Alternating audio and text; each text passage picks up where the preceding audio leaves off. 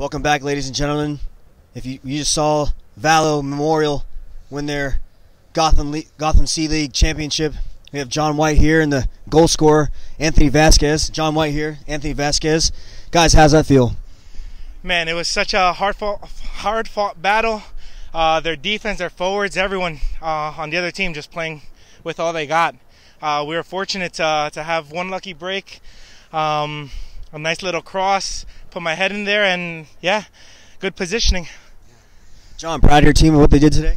I think I really am. We came into this with a plan, we executed, and I think fundamentally it really speaks to the ethos of this club, about community, about playing for each other, and I'm just really proud of all of our boys today, you know?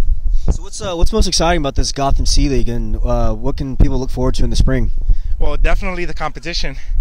Here for a Monday night, there's a lot of teams that want to play, and they're able to find a home here on Randall's Island. So we've been playing here for a few years, but nothing has been as organized as this. Yeah. So yeah, well, I think what we have in the C League is a great state of competition. We have good people who want to play. Fundamentally, it's about getting more soccer in town, making sure that guys can play into their 30s, late 20s, 30s, 40s. We have 40s. We have a 47 and 50-year-old player on our team, as you can see, with Calhoun, our great rival. They also have some older members, and for us, it's all about continuing and growing the football community in the city. Great.